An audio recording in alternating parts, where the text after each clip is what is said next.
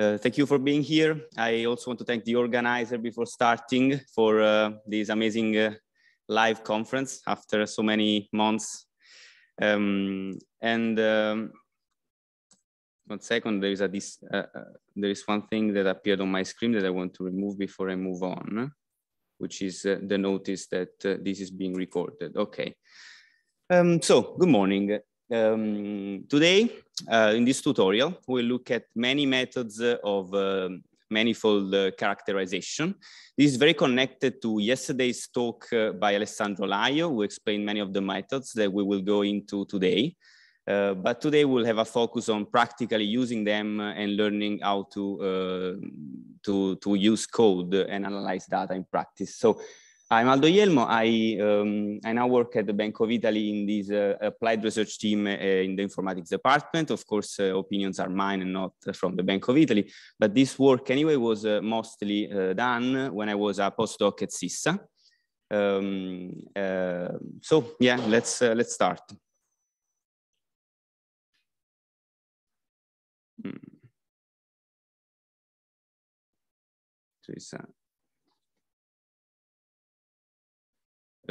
I think I have to stop.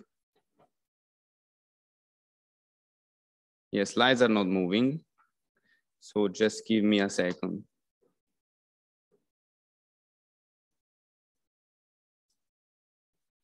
I'll try to reshare my screen.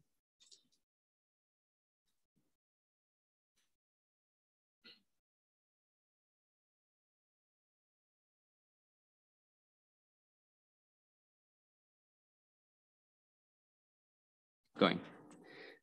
So, first of all, why is this interesting and why is this useful for you to learn? We'll know that in the last 10, 20 years, there's been this really paradigm shift in physics and chemistry, in which really the scale of problems that we can tackle changed by using data. Somehow this was due by this extraordinary increase in information storage technology, which was exponential, just like Moore's law. And we all know about this. This really led to completely revolutionize the field to what it is right now. Well, at the same time, what is perhaps less studied is the increase in another quantity. So not only the data has increased, but also the dimension D of the representation that we use to encode data into numbers, well, molecules and atoms into numbers. And in fact, even the behavior of the dimension D on this matrix of features has increased exponentially over the years, one might argue. And from the early times in which one could just use the interlattice distance, interatomic distance of a crystal to represent a material, now we are using descriptors that are the size more or less of 10 to the 4, right? We're getting there. We've seen many tutorials talking about this also in the last days. And this is the standard picture showing how many different representations we have now for atoms and molecules. And this, of course, represents a challenge. It's not the only challenge, but it's a significant challenge for machine learning. And the first thing I'd like you to do and to understand is precisely this challenge, the challenge of having high-dimensional data and having to deal with high-dimensional data. So if you go on the website, you should find this link to the first tutorial. This is tutorial 0 because it's very, very introductory for what we're going to do later on. But I think it's very interesting. So this is really a visualization of why high-dimensional data is so much different than low-dimensional data. Let me show you this first tutorial. I hope you can open it. Let me know if you cannot open it. It should be on the tutorial page of the website and the first link. And this is really, I think, my favorite way in which I understand high-dimensional data and why it's difficult to treat it. So we just import here. Yes. Okay, so let's wait a second until it's uploaded. But I think this is also not, you know, it's not fundamental you run it on your own. You can even run it later on. The interesting thing is really to follow along. Here we are just really analyzing a d-dimensional Gaussian distribution. So let's imagine that our coordinates xik are sampled from a standard Gaussian between 0 and a standard deviation 1 around 0. And we all are very familiar with the one-dimensional case, and we know it by heart from the link should be working now. So. Okay, now the link should be working. And let's look at what happens. Okay, the one-dimensional case is well known. There is all the mass of the distribution is really in between one standard deviation of the Gaussian. In fact, if we do the integral, we get between 0.95 standard deviation and 0 and the other side, you get 65% of the mass. Okay, this is well known, this is intuitive, and let's move on. If we analyze the mass inside this thin shell that I colored in green here, well, there is only 4.8%. Now let's see what happens in 2 dimensions. In 2 dimensions, the mass in that thin shell grows to 7.3%, but still the picture there, it's also familiar. It's really just that the standard deviation became square root of 2, and then the thin shell integrates to 7.3%. Now let's see what happens in 3 dimensions, which is still, we can still familiar, or we can visualize still. In 3 dimensions, the thin shell grows to almost, 9% of the mass. Now, of course, it's easy at this point to do this for loop over the dimensionality of our growing space. Okay, this is still 3. And we do this from 1 to 1024 dimension in this for loop here. And, at least this, I think it's surprising if we plot it. At this point, you probably understand what I'm going to plot right now. And, this is very unintuitive. In 1000 dimension, all the mass of the probability distribution is inside that thin shell around 1 standard deviation. So if we have a high dimensional space, all points are at the border of your dimension of your space, and they are all lie on the surface. So this is something that people often say in a qualitative way, right? In high dimension, everything is at the boundary and so on, but you can really see it in practice looking at this experiment. This, of course, has some implications. Because if you are at the border of this very high dimensional space, then you also have a problems with distances. And distances at this point are really always identical, because you are really at the border of this huge hypersphere. And if you compute distances in a 1000 dimensional space, you have a delta function. All points are at the same distance from each other at the border of this high dimensional sphere.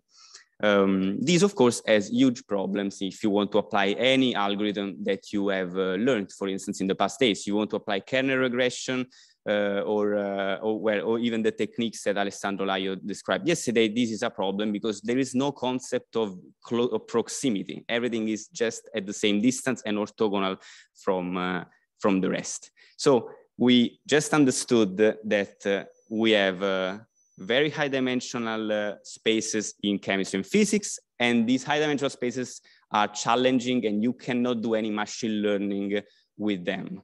So why is it the case that we instead can apply this algorithm and the algorithms work? Well, the reason was already mentioned yesterday, and is the fact that data is never truly high dimensional. So since there are strong constraints in the physics and chemistry of atoms and molecules, you will never have a Gaussian in 1000 dimension like data set.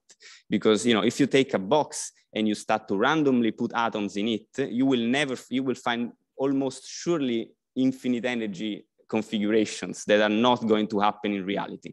So in fact, data lie on this very much lower dimensional manifold that is the physically motivated space for atoms and molecules. And so This is really what we're going to do today, is we're going to investigate the properties of this low dimensional manifold of dimension small d, embedded in these very high dimensional spaces of dimension large d, which can be 10,000 now. So we will learn to estimate in practice the intrinsic dimension d of the manifold, which we'll see it's orders of magnitude smaller.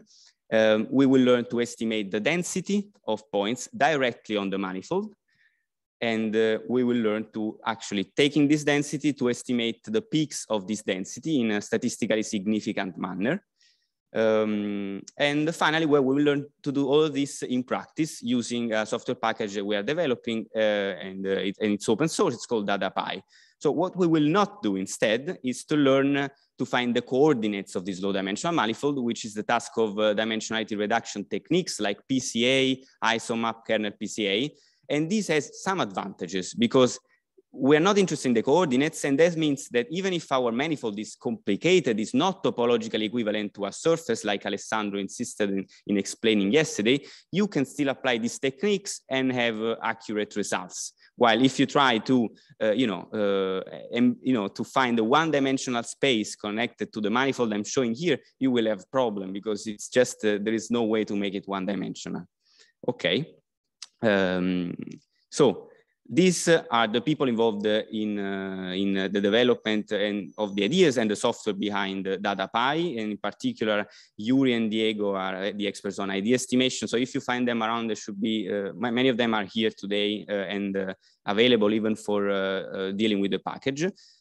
Matteo is the expert on idea estimation. Alex is really the expert on density peaks estimation. Romina is working on something that's in DADApy. We're not going to talk about. It's called the information imbalance. And there are other contributors that I show here. Of course, I also want to thank my funding for my postdoc, Max, the Max collaboration. So this is the outline for today. The tutorial is divided in 3 parts. The first part is on intrinsic dimension estimation. Then we're going to talk about density and density peak. And finally, the idea is that at the very last time, for people that are interested, we are going to help you to install the package and run the package on your laptop, on your own data, okay? Which should be also doable for people that are interested. The first part will be a brief theoretical overview, well, a brief recap of the theory behind the intrinsic dimension estimation and a practical session. In the second part, we'll also have brief theoretical overviews and a practical session. And in the third part, we'll just help you to install and use the package. So now I pass the word to Yuri, who is gonna overview the theory behind the intrinsic dimension estimation. Good morning, everybody. So, intrinsic dimension. As Alessandro told you yesterday, the intrinsic dimension basically represents the minimal number of the coordinates that are necessary to describe the point of the dataset without information loss. It's important because if you attempt, for instance, a dimensional reduction, it is a strong lower bound, so that if you attempt a projection on a manifold whose intrinsic dimension is lower than intrinsic, on a dimension which is lower than the intrinsic dimension, you will lose information. So as Alessandro was underlining yesterday, the problem is that the intrinsic dimension is scale dependent. So here there is a very simple example of this behavior. So if you focus on this small region, on this small scale, you see that the intrinsic dimension of this curve, for instance, is 3. Differently, if you enlarge the scale at which you look the dataset, here you can describe the dataset just by using a single coordinate so that the intrinsic dimension is 1. Once again, if you look at the picture as a whole, once again, you find intrinsic dimension of 3. So in our package, we developed the method that we use to estimate the intrinsic dimension is the so-called 2NN estimator that was developed by Alessandro in the last years. The method is very simple and relies on a really low amount of information. The idea that for each point, you compute the distance from the first and the second neighbors. You know that the ratio of this quantity, which we call mu, is distributed according to a Pareto distribution, whose exponent is basically related to the intrinsic dimension. And once once you have found all the empirical μi from the distribution of your points, you can infer the intrinsic dimension. How about the scale? Well, in our package DADApy, we provide two different methods to find the scaling of the intrinsic dimension. One is a simple decimation on the dataset. The idea is that you use the standard 2NN algorithm, but on a subsample of your data. You essentially just take a subsample of the data. Of course, the spread is the more aggressive the decimation, the farther the point they are, the larger is the scale at which you look. And in this way, you are able to profile the intrinsic dimension as a function of the scale. Another option is provided by the GLIELMO algorithm developed by Diego, who is here. And the idea is that instead of decimating the dataset, you look at farther distances of neighbor in a way that the second neighbor is at twice the distance of the first one. And so in this way, yeah, there is another profilation of the ID, and you will see in the tutorial how the two methods are slightly different, but still provide a similar information. Bonus, what if, for instance, your feature lie on a lattice and your distance are discrete? Well, you can see this afternoon in my poster, I will show you how to deal with this kind of data set. So now, Aldo for the tutorial. Thank you. So hopefully now you will have a link to the second part, to the second tutorial, which, is it online, Claudio? Okay, so here we do two things in this tutorial. In the first part, we use the algorithms on very simple data sets just to get what we know we should be able to get. And then we'll do something more complicated on a research question of a few years ago. We'll reproduce the main result of this new RIPS paper. So let's start by importing the standard packages here and install DADApy on Colab. Let me know if you have questions. Well, of course, we're always happy to answer. Also, well, if there are questions on the chat, maybe Claudio and the other organizers can let me know. Then the main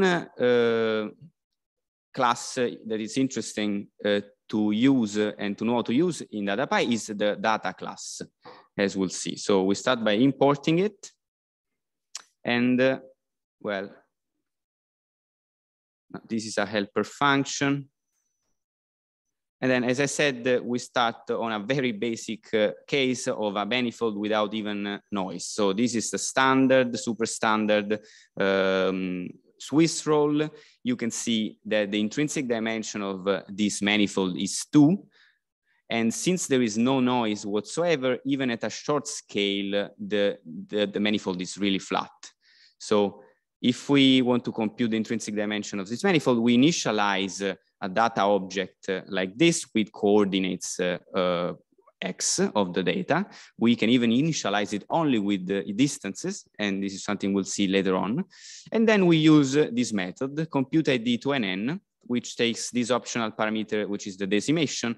Decimation 1 corresponds to using, so decimation is the fraction of data used for computing the ID. So decimation 1 means we're using all the data, and so we're looking at a short scale.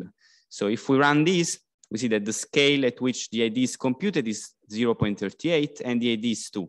So if we go and look at the graph, this is really the scale. It's here on the right. So on this short scale, the manifold is flat and the ID is computed to be 2. If we change the decimation, if we change it to 0.1, the scale increases. You see, it's now 1.2 and the intrinsic dimension is still around 1.9, well, around 2. The intrinsic dimension, the scale, and so on are also attributes of the class of the object that we have initialized. Now let's go at a slightly more complicated case and more interesting, and it's the case of a manifold with a bit of noise. It's the same Swiss roll manifold, but this time there is a three-dimensional noise. This is seen from the fact that, you know, in this right graph, the points are scattered all around this three-dimensional space.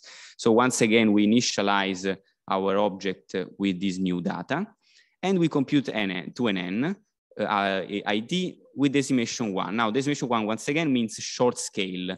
So what is the ID that we expect for a short scale in this case? I hope you have this clear in mind, that at a short scale, the manifold is three-dimensional. So by running this code, decimation, probably we didn't initialize it with the new data. That's what happened. So we have to run this. Otherwise, the data was still noiseless. And now we have this new data set, and at the scale at a short, the ID at a short scale is 3 now. And if instead, if we decimate, we retrieve this two-dimensional, you have to decimate more aggressively, presumably, and you will recover that this coming is going towards 2. As Yuri mentioned, it's interesting to look at a decimation analysis at different scales to understand whether there is a plateau and there is a constant ID for different scales. And this is done in DADApy using this command, return ID scaling to an n. And this is the minimum number of points that one wants to use. And you see that the scale goes from 3 at a short, the ID goes from 3 at a short scale to 2 with this plateau, as you expect. The same thing can be done in DADApy using also the GLIELMO algorithm. And you find more or less a similar thing with a similar graph. Of course, you can go on this link and look at other examples of ID estimation on other data sets. It's also interesting to compare now 2NN and GLIELMO on this other data set, on one-dimensional data set embedded in 3 dimensions. It's a spiral data set. Let's look at it.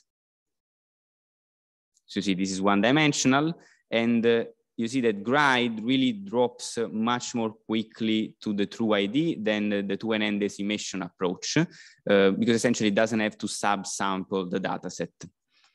Now, I hope everything is clear, and the usage of DADApy, I think it's very intuitive and it's very simple. Now we can apply it to a more interesting problem.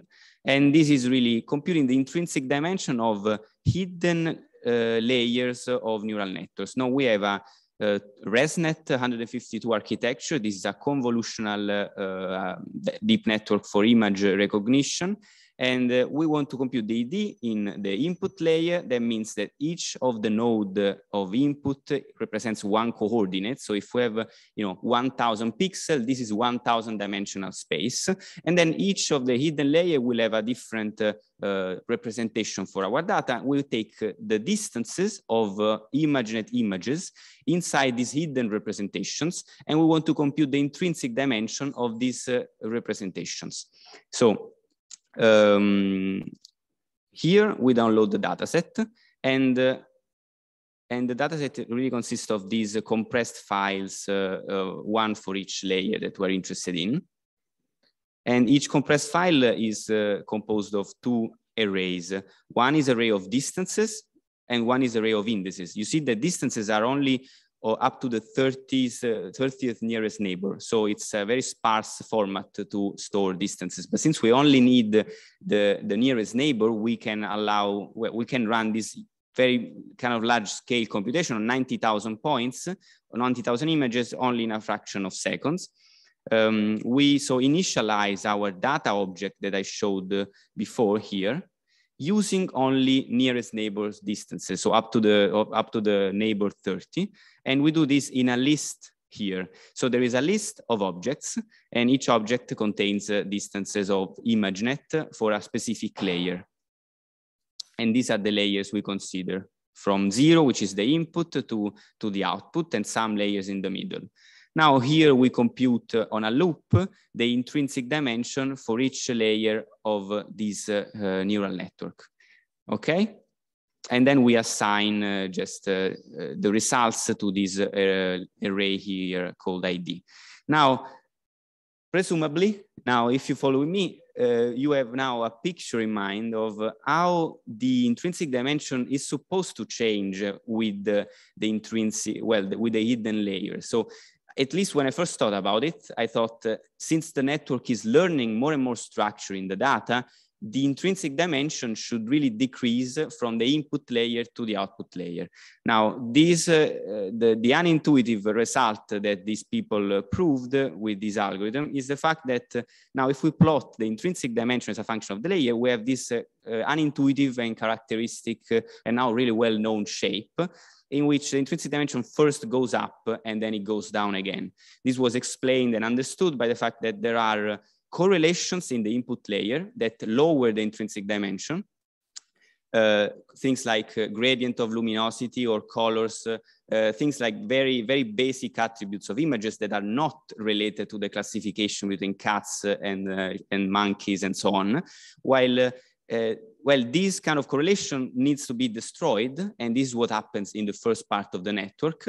And then more interesting correlations are constructed in the second part. And so the idea goes back to a low number, and actually even much lower number, only in the second part of the network. Okay, so this was our first part on intrinsic dimension estimation. I hope you could run the collab and let me know if you have problems or if you have questions at this point. Because then we will proceed to the second part, which is on density estimation.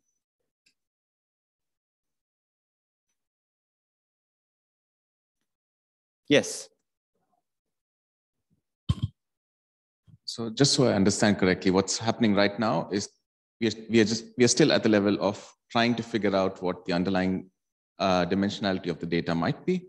And so we're not doing anything like feature selection or dimensionality reduction yet. Exactly. No, we're never doing this. So this was part of it is very important that you raise this up. So we are never going to do an explicit dimensional reduction. We will never find the intrinsic coordinates of the manifold. We just do computations on the manifold without the necessity of building a low dimensional map.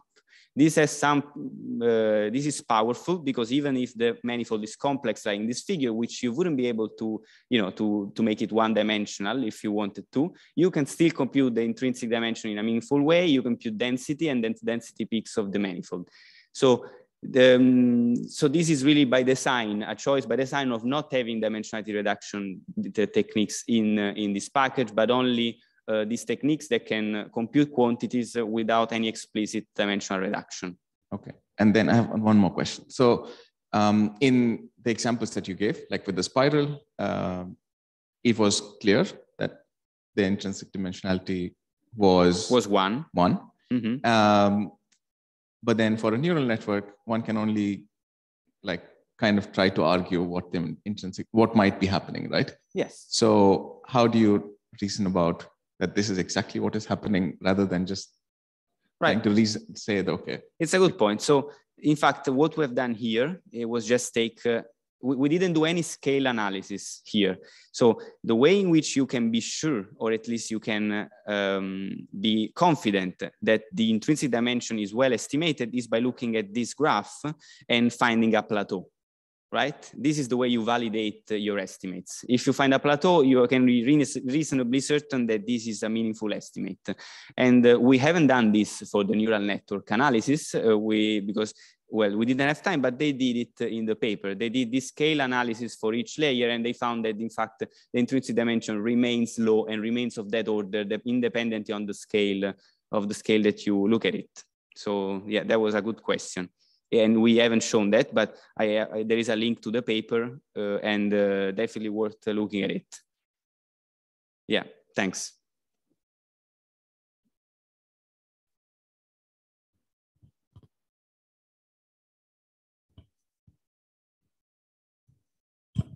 Okay, I apologize if it is a too simple question because I'm not an expert in this field. So if you don't really do dimensionality reduction, what could be the benefit of finding the intrinsic dimension for modeling or for treating high dimensional data? That's also a good question. There are, I think, two answers. One is that typically the intrinsic dimension can be interesting on its own as a proxy of, well, as an information of your data. So, you know, you don't know much of your data, but if you know that the intrinsic dimension is 1,000 or whether if it's 5, really changes, you know, your understanding of your data set, of the correlations that are in it. And also, you know, it can be even a preliminary step before doing a dimensional reduction. So if it's 1,000, really, you know, you can do PCA or you can do a kernel PCA, but what you're looking at, it's not meaningful, right? If the intrinsic dimension is high. And then the other thing is now, I think this is a perfect question for this moment, because the other reason why it's important to estimate the intrinsic dimension is precisely because it allows us to estimate density accurately directly on the manifold and the density peaks, which is interesting on its own. Because well, I will give you a little spoiler of this picture, but I think now Matteo will explain this in more details and you'll understand better. So thanks.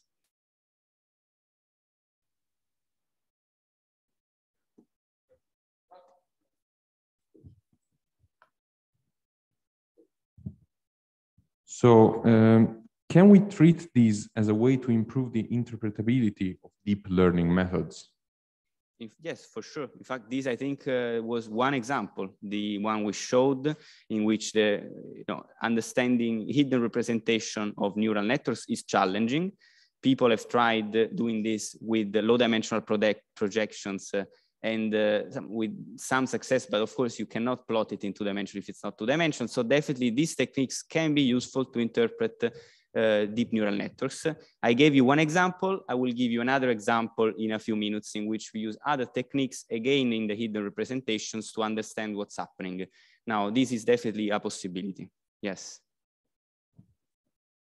So I have one more follow-up question. Sure. So is there an assumption that the intrinsic dimensionality remains the same in the data? Because just to think about it, if you have like a bunch of points and then they are all spread out like flat on a piece of paper, and then let's say you're moving along the x-axis, they kind of spread out and then flatten back again. Yeah. So then the dimensionality is low. Yes, I think this is also a very good question. So, and then it goes up and then down. So the question is, how can we be sure that the intrinsic dimension is everywhere constant, right, yes, on the manifold? Yes. We cannot be sure. This is going to be always approximation, apart from rather trivial cases. There have been algorithms and techniques developed to estimate, well, to partition your manifold into pieces of identical intrinsic dimension. So it's about a clustering technique based on intrinsic dimension. So look it up. It's called, I think, Aldo with an H. However, for the purpose of the techniques that we will use later on, like density and density estimation, it's sufficient typically to take this constant idea assumption, which will well turn on into an approximation. Essentially, we estimate the mean intrinsic dimension across all the possible variations, and we take that as somehow the target, and we use that. Definitely, there is space for improvement there. Thanks. Okay, Matteo, go on. Hello. So, density estimation. So suppose we are in a feature space of embedding dimension capital D, and we want to understand how data in this space are distributed.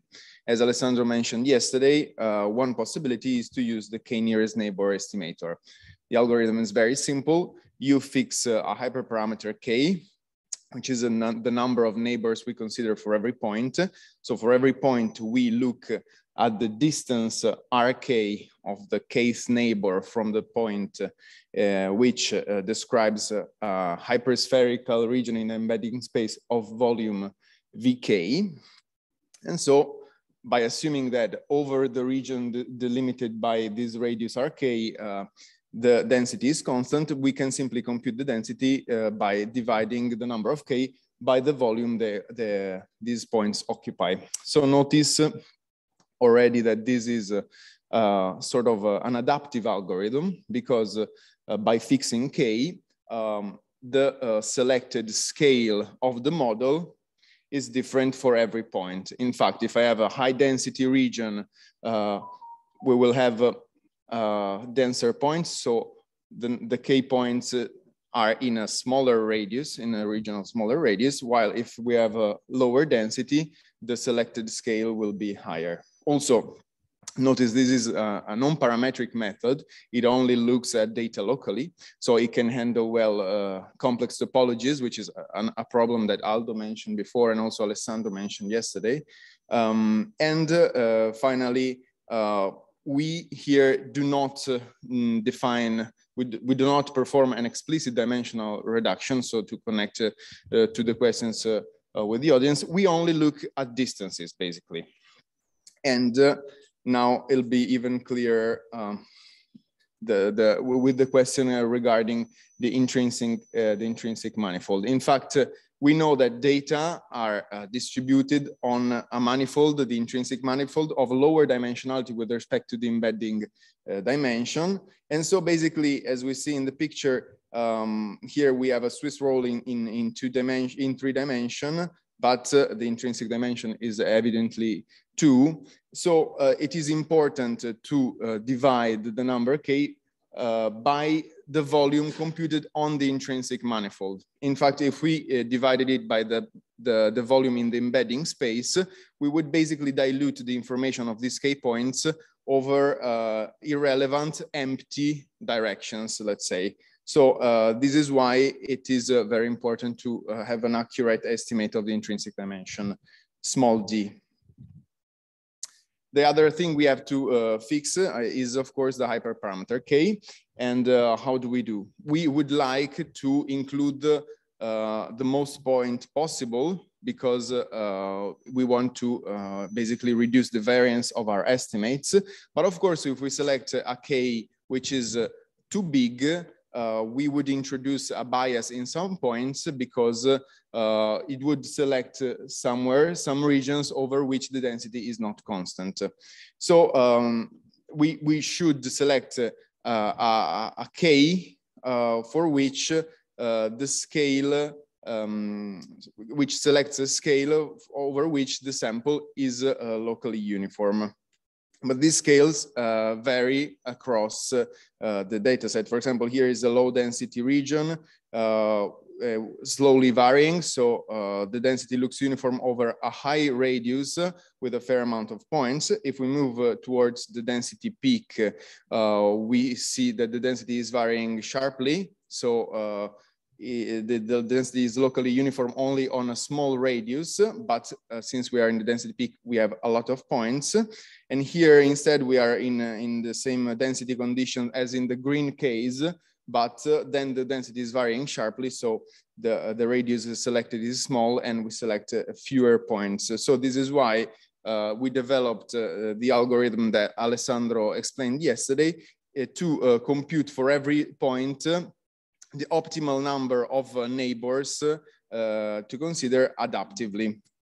So together with this improvement, we obtain an even more adaptive version of k-nearest neighbor, which considers, as I said, an adaptive specifically calculated for every point value of the neighbors. And I stress the fact that the adaptivity of the algorithm helps to basically mitigate the bias variance trade-off that we mentioned yesterday and today, and so to handle better higher dimensionality. So one possible improvement is to allow for linear corrections to constant density or free energy, in the sense that a k-nearest neighbor can already be formulated deriving it from a likelihood model. So if we see the formula here at the bottom and we consider it without the blue parts, if we maximize over f, where f I indicated is minus the logarithm of the density, we maximize it over f, that already returns the k-nearest neighbor density. but we can improve it by including linear order corrections to the free energy in blue. And this returns PAC, which is the algorithm that Alessandro validated yesterday, and that we will also see at work in the tutorial later. As we see here, the maximization is carried out independently for every point I. And by doing this, we consider the estimates at every point independent, but as we see, we consider ki points for every estimate. So these estimates are actually correlated and not accounting for these correlations basically gives estimates that are statistically unbiased, so they are correct, but they're kind of noisy, oscillating. One possible way to treat this problem is by correctly account for correlations by considering the density gradient. We can estimate the density gradient by realizing that, which is what we did, we realized that basically by considering the sample mean shift, the average of all these vectors, which are the vector connecting the central point of the neighborhood with all the other neighbors, the colored arrows, basically. If we do the sample average of all these arrows, we get a vector which captures perfectly the gradient direction. And in fact, we are also able to compute exactly the proportionality factor. And so we are able to compute correctly the free energy gradient and the density gradient. And we can use this information to obtain a smooth free energy or log density profile. But you can see my poster for more details. Now I leave the stage to Aldo.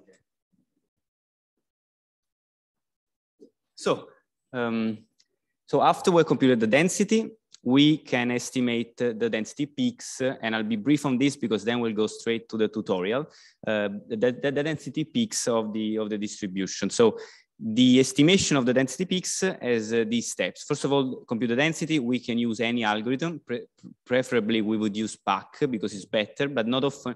Always, we cannot use it. We cannot use it all the time because maybe we have data that doesn't have many neighbors. We have some constraints. But anyway, the algorithm of density peak estimation will work anyway. So anyway, we assume that we have some kind of estimate of the log density that I'm showing here. And then what we find is the maxima of the density. Now, in this case, you can see that in the picture below, the maxima are indicated by the red dots. So you see that there are maxima that are not really, that are part of the same density peak. And this can happen because the estimation of the density is prone to error. And so you will find non-statistically significant maxima. So we need a technique to get rid of non-statistically significant maxima. What we do is that we find the saddle point between any couples of peaks of maxima, and we decide to join two peaks if a specific condition is met. And the condition is this one, that the difference in the logarithm between a peak and a saddle point and any saddle point of that peak should be larger than Z times the sum of the error on the peak and on the saddle point, right? In that case, you see the two peaks, and you see that perhaps the middle peak is too close to the central saddle point, and you might decide to merge these two peaks into a single one. You do this operation, you see, and then you find your partition, the partition of your data set into density peaks. Then we'll see how this works in practice, and we'll get also a bit more into the details. Another thing that I'd like to briefly mention is how you then can estimate a visualization, a very interesting and powerful visualization once you have learned the peaks and the saddle points between the peaks. So let's assume we have this data set, and we can start by the two peaks that are separated by the highest saddle point. So somehow the saddle point in them is the highest in density. And in this case, they would be 6 and 2. So what we do is we agglomerate, or we combine these into a single element. And then we recompute the saddle points between this agglomerated element and all other density peaks as the minimum with respect to, in this case, 6 and 2 of the original saddle points. And then we do this iteratively until there is only one peak left. So this is a procedure that generates this dendrogram visualization that it's really interesting because you can, okay, in this case, it's easy because you can even visualize it in 2D, but this visualization can be done arbitrarily, even on high dimensional spaces. So you see really the topography of these density peaks. So 6 and 2 are close to each other, and then they merge with the peak number 3, and then they merge with peak number 4. And on the other hand, you have got 5 and 7 and 8 that are close together, and so on. So if you learn to interpret these pictures, I think it's very powerful on any kind of data set that has an interesting structure to analyze.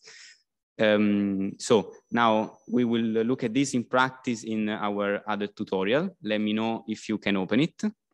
And also let me know if you have got questions on the short theoretical overview of these methods.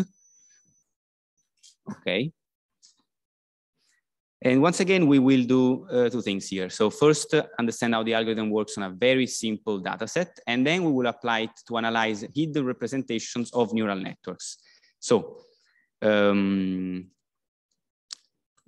packages, installing DADApy once again on Colab, because it doesn't come with Colab yet. Then we import the main class. And the toy illustration here is more or less the simplest thing, or close to the simplest thing you can imagine.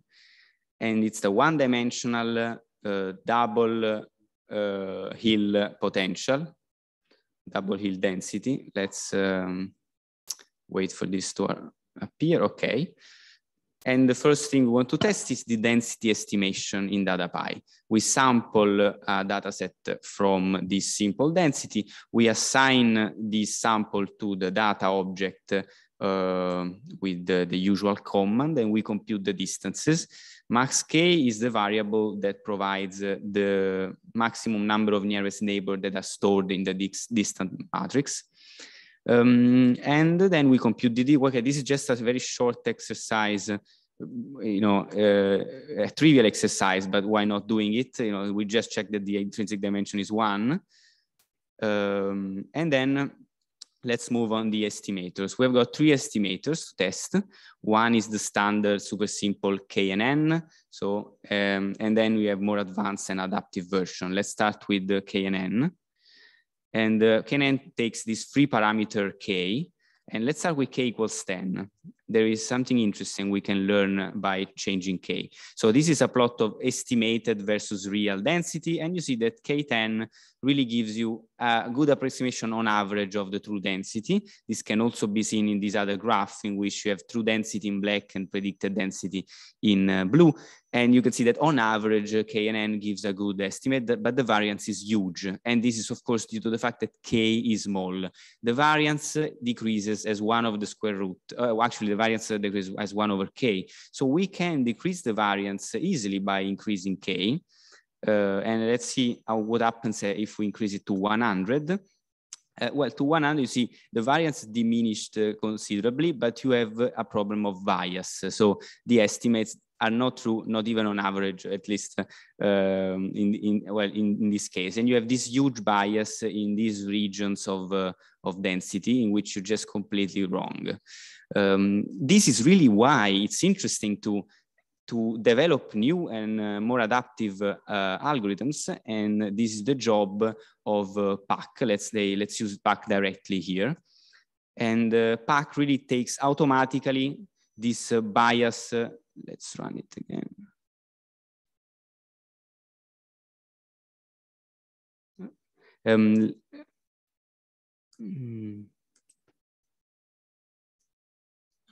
Anyway, PAC gives you automatically some kind of trade-off between bias and variance, in which, well, I don't know, something went, I don't know what, but let's reinitialize this.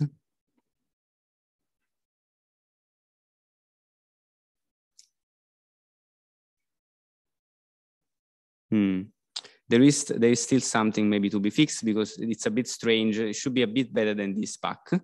Anyway, and you can even see the adaptive K star. So this is the adaptive K for each point.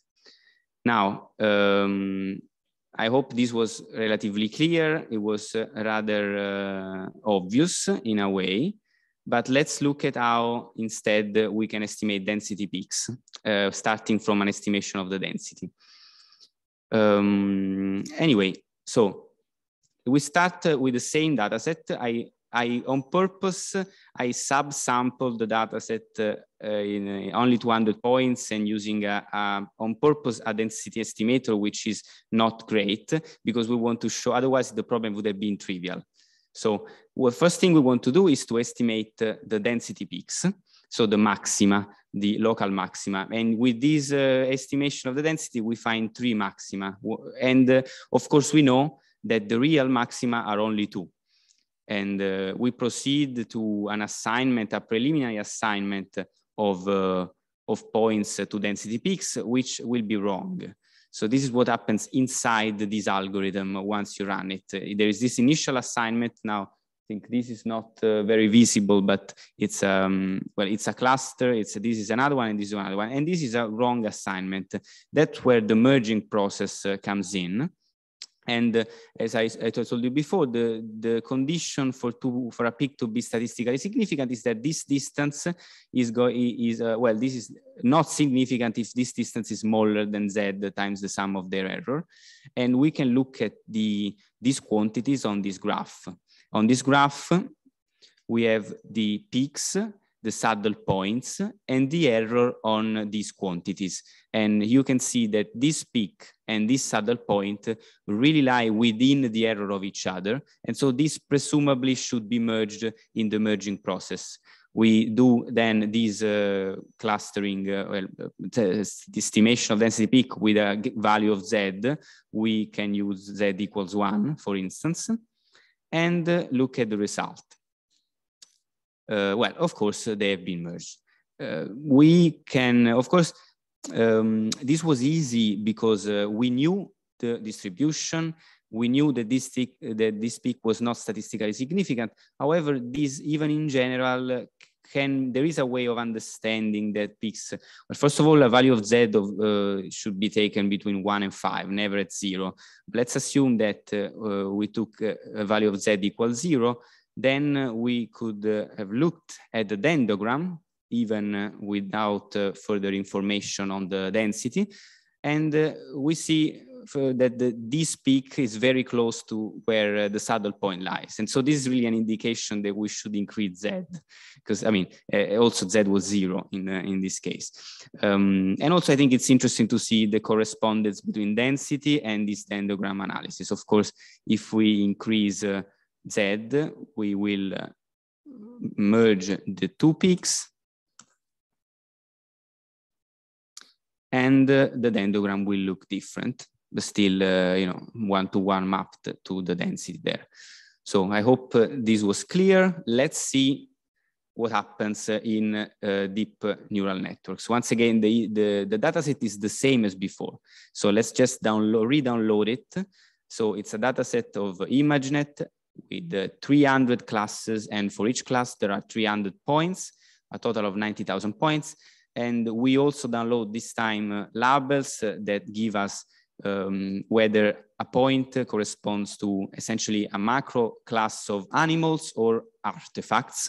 And these are actually the classes, the specific classes. And we once again import all these points inside a list of data objects.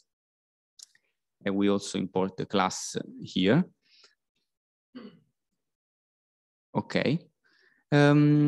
Now let's compute the density using a simple KNN with k equals 30. Since since we only have 30 neighbors, we cannot really do the adaptive search over k, and that's a good reason to use maximum k, which is already not very large.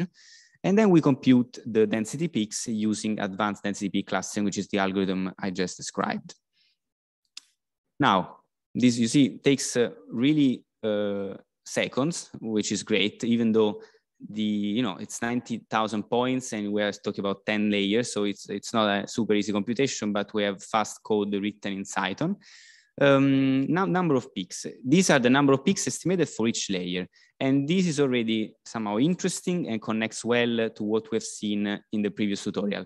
The number of layers, first it decreases to 1, the number of peaks, and then it increases again, similarly to what happening in the ID estimation. So there is some structure in the initial layer, presumably related to colors and gradients and luminosity and so on, that gives us some peaks.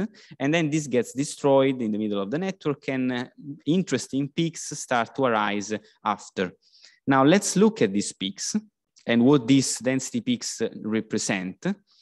We do this by a simple representation. Well, here we're plotting it 2D, but it's not really a two-dimensional representation because the distance in this plot is proportional to the saddle points. So points that are close together in this plot have a density, that density peaks that are close together in this dendrogram that I showed you later.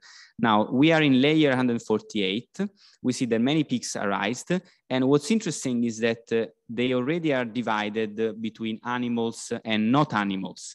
So let's go a bit earlier even in our network, because I want to show you that the distinction between animals and artifacts is actually learned by the network earlier. And this is seen by the fact that these networks predominantly, well, these peaks predominantly have animals or artifacts already early on in the network, already at layer 142. And then, of course, the distinction becomes finer and finer as we move forward in the network. And in the last layer, let's look at it. The last layer, we have essentially one peak for each class. So there will be one peak for dogs, one peak for monkeys, and one peak for table or whatever. And the last thing I'd like to show you here, which I think is very cool, is an analysis of the dendrogram of the last layer, because there will be a rich structure in the last layer in terms of peaks and saddle points that will give us some intuition on what the network has learned. So we take just the last layer. Here, what I'm doing is that I'm removing, just for visualization purposes, all the artifacts. I want to focus on animals. And you get this dendrogram, which is still very large because there are many points.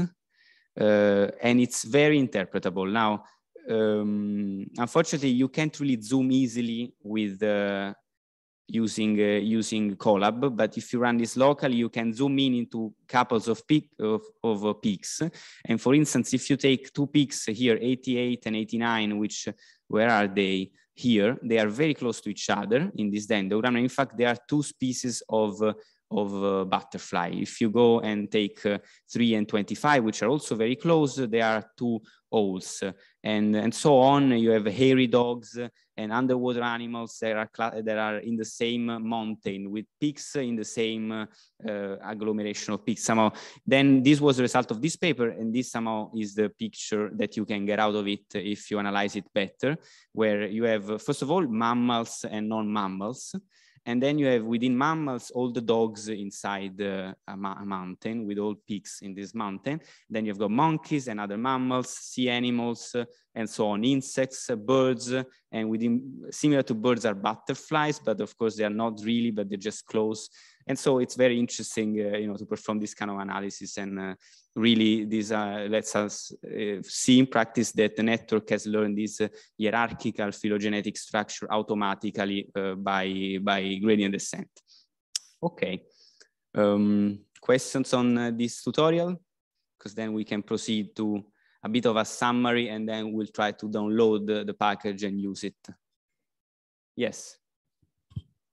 So if I understand correctly, what's happened so far is we have used k nearest neighbors to somehow do like density estimation. Yes. And so k nearest neighbors, of course, has the k as the parameter, and that we saw.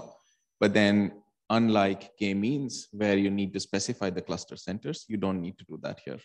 So somehow it figures out how many cluster centers there are automatically, right? Is that true? Yeah, that is true. Yes, and it's one important aspect. The other important aspect is the fact that we have access to the saddle points, because this is what this doesn't come with the k-means, and this is what gives us the possibility of doing this kind of analysis, because we have really a lot of information. You know exactly what is the saddle point between any couple of peaks, and that is really informative. Thanks. Yes. Thank you. Very interesting. Again, related to this question about kind of the relation between estimating the density peaks and clustering. I guess the difference is that in clustering, every point gets assigned to a cluster, and here not every point gets assigned to a density peak, or does it? No, I think no, it is the case, even in this case. It's just that I think density peak is just a specific type of clustering based on density. I think it's a synonym for density-based clustering. It is similar to HDB-scan and other algorithms that work like that, but it's better in the sense that there are fewer parameters. And yes. But then I have a follow-up. So still being, I mean, if I imagine this, maybe this is my head being two-dimensional, but if I imagine this like a map, like a topology of, Europe or something, and I have the Alps have lots of peaks, and then I have regions that are very flat, northern Germany. Okay. So it seems to me that this sort of method would be biased towards the places where the peaks are, which is also where most of the data is. But like, what about the places where there's a lot of sparse data that is far away from peaks or is not forming any? Yeah, this is a very interesting question. Because essentially, I wouldn't have thought about this problem on my own, but essentially it came up as a real problem that had to be solved. For instance, when analyzing molecular dynamic trajectories, you have this problem precisely because you have these vast regions of space of very low density that are essentially metastable states stabilized by entropy. And this technique doesn't work as well as it could, it doesn't do precisely what you want it to do. And in fact, there was another algorithm developed precisely for that, which is also in DADApy and we don't discuss. And it's called the K-peaks clustering. So the idea there is to use the optimal K as a proxy, well, as a fake, let's say, as a fake density for density peaks. So the optimal K gives you a large number also in the region where the density is low. So you find that as a peak, even though the density is low. And this is how you can solve that problem for the specific cases where this is, it needs to be solved, like in this molecular dynamics. So I will give you a reference later on and we also can discuss it. So thanks. Yeah. So right now, this techniques give the probability peaks and the saddle points, right? I didn't get you, sorry. So this technique gives probability peaks and the saddle points. Yes. Can we systematically improve it to get, say, the width of the peak and so on, so that we can create generative models? So can you systematically improve it to give you more information about the probability peaks, like the width of the peak, or some sort of, like for instance, you were talking about generative modeling. Yes, so that we can build generative models out of it. Yeah, so this was actually also asked yesterday, and I thought it was an interesting question and definitely something possible, and that should be done. Honestly, there is no excuse not to do it. It's not implemented in the package, and I think it's still an active line when we should first think about what's the best way of, for instance, sampling from the density that we have learned. But at the moment, it's not possible. You can think of many heuristic ways of doing that, but there should be a serious analysis of what is the best way of heuristically or less heuristically sample from, because there is a lot of information. So it's impossible principle to build a generative model. There are just so many ways to do it that we should understand what's the best one. Thanks. Hi, thank you for an amazing tutorial. I have two questions. So the second depends upon the answer of the first. So if I have understood it clearly, this you are using the concept of intrinsic dimensions with this K and N, so that you can divide it by the hypersphere, volume of hypersphere with the dimensions of the intrinsic dimensions, basically. Yes. Is it true? True. Yes. Yeah. Okay. So the second question is, then if I'm trying to compare it with algorithms like density-based spatial clustering with noise DB-scan or hierarchical DB-scan, then there the only problem is that we do not have this concept of intrinsic dimensions. So they create a lot of problem when you go higher in higher dimensions, right? So am I following it correctly? So that this is not the only difference. Okay. There is one difference. So it is true that they don't use that information, but it is also true that there are other differences in the sense that they estimate the density some differently. They estimate the peaks differently. So it's not the only difference. And also they don't estimate saddle points. Yeah. Thank you. So yeah, thanks. Aldo, fantastic talk. We have seen in the linear case that sampling density correlates with the ability of the model to learn. So places with high density are easier to be predicted. Yes. Do you find also this correlation for the case of deep models and, for example, classification of animals? Honestly, I wouldn't know how to validate that hypothesis. It's possible. It's possible, but since we don't know the true density here, what I think could be done is that we could look at higher dimensional still known distributions and look at what happens there. And I don't know what they found, because I think Alex Rodriguez worked on that and he knows what happens even in higher dimension. I don't know. Yeah, we'll have to ask him. I think it can be possible. We'll think more about it. Thanks. Thanks. Okay, so let's wrap up and go to the third part.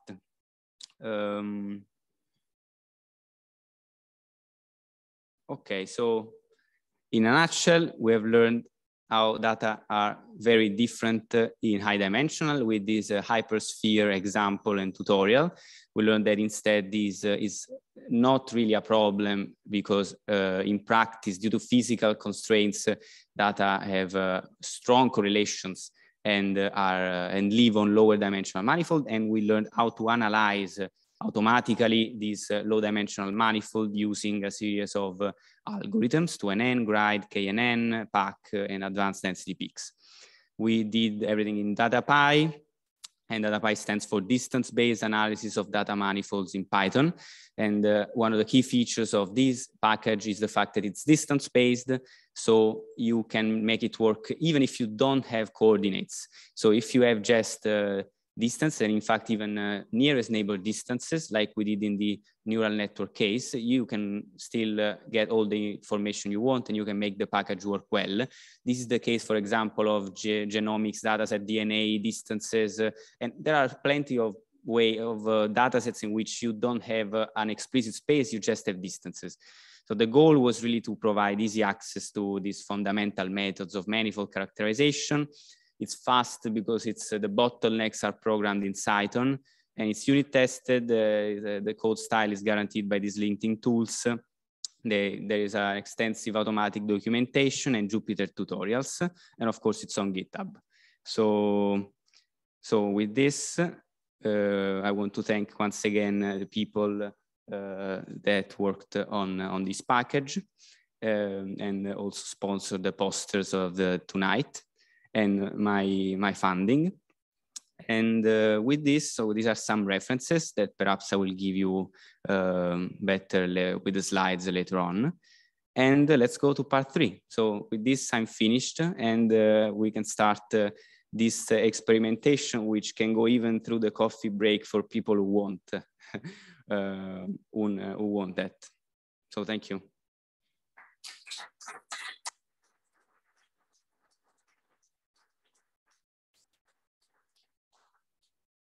Thank you very much for the presentation, a tutorial, and so we have 10 minutes to, well, within the hour and 20 minutes to try to install it. So by the way, there is Yuri, Romina, Diego, Matteo, and me who can help you to solve problems of installation and analysis. Also, we prepared an optional, well, if you don't want to, if you don't have a data set that you would like to analyze immediately, you can analyze a sample data set that we provided online. There is a link to download a folder. And in that folder, there is a data set, and there is also a Python, a Jupyter notebook for the analysis of that notebook, of that data set with the dendrogram analysis and all. So maybe you can try to access that if you don't have already a data set. Well, I think you should download it anyway because it has a sample Jupyter. I will open it up. I think it's this one. You will download this notebook, and really just essentially is you will have the main commands. The initialization of the data object, the distance computation, intrinsic dimension, pack, advanced density peaks, and the dendrogram, for instance. So I think. By the way, yeah, even if you have a periodic space, you can use the package by specifying a period or even different periods along different coordinates. The link. They are asking for the link. So the link is on the web page as the other ones, as the last link, I think. Yeah, I think it takes a couple of minutes to reload. So. Yeah.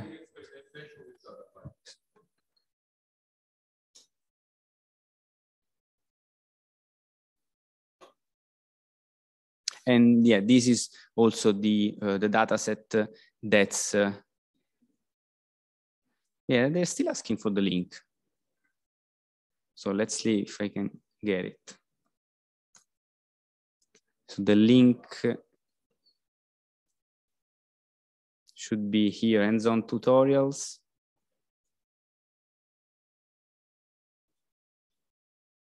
Yeah, that's this is the one.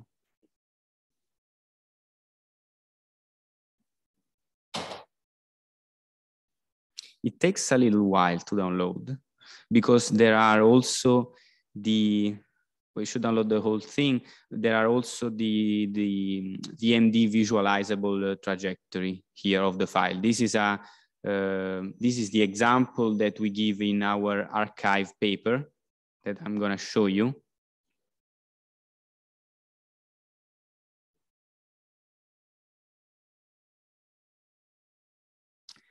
And it's just the example data set that we analyze here in the figure 5. So it's just a way to reproduce this data.